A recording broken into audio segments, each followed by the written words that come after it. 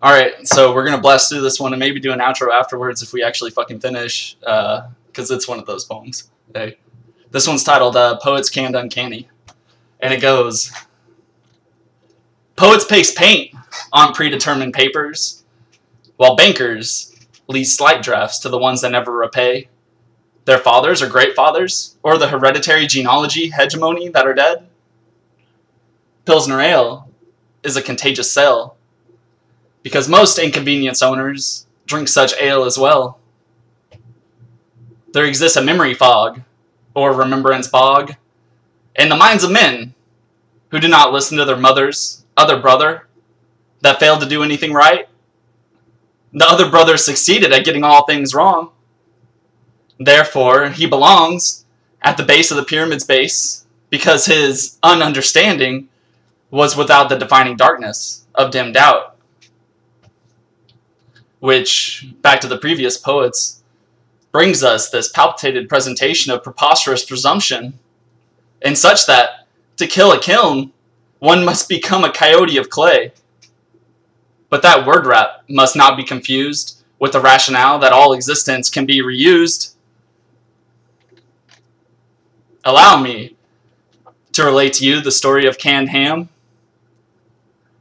A can canned himself because he was full of ham. Then another can came and took the can of canned ham and wrapped them all in tin.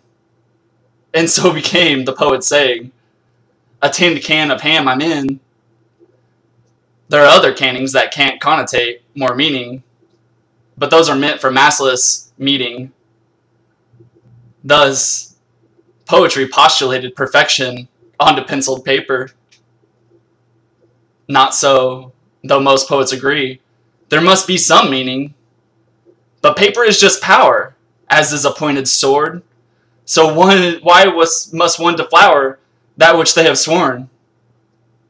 Well, silly is simple, and soft is dimpled, as the drought we all receive.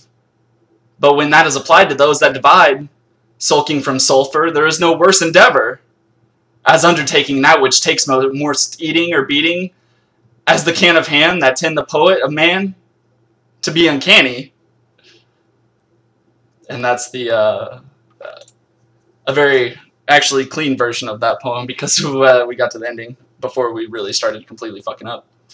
And that'll be the end of the wayside. We'll get to do a makeover, a resurface on Mr. Chalkboard, since he's been up there and so lonely. But that's okay. He'll get over it. It's Mr. Chalkboard.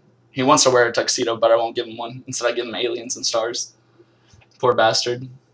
And we'll have a nice outro, a conclusion for the wayside, and that'll be it. So, hope you guys enjoyed so far. Later.